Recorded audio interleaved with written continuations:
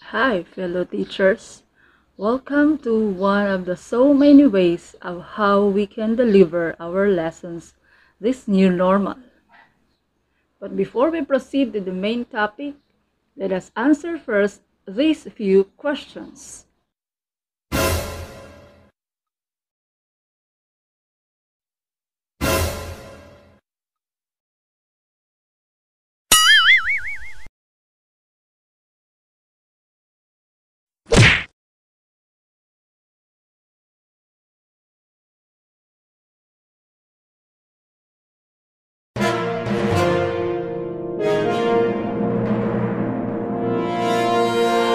Then, if your answer is mostly yes, or all of them are yes, then welcome to your second citizenship.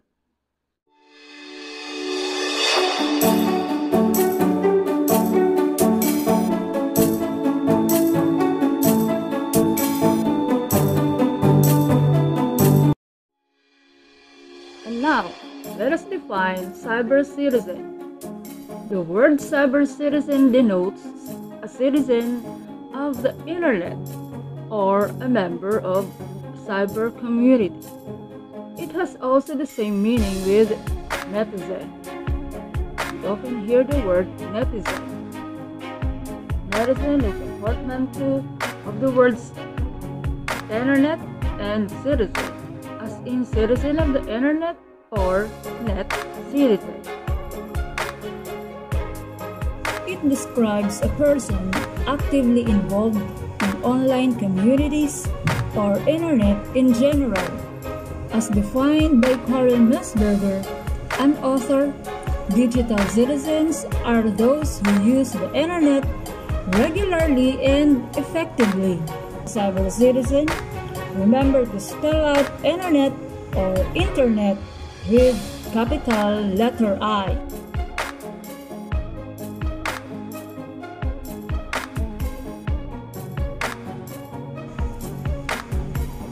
Digital citizenship can be defined as norms of appropriate and responsible behavior with regards to technology use. There are three core principles of digital citizenship. Number one is respect, 2, educate, then 3, protect.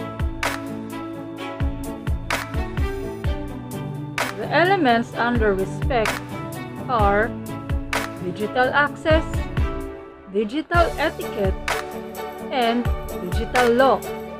I will discuss each in a while. In the core principle educate, the elements are digital commerce, digital communication, and digital literacy. Elements under protect are digital rights and responsibilities, digital security, and digital health and wellness.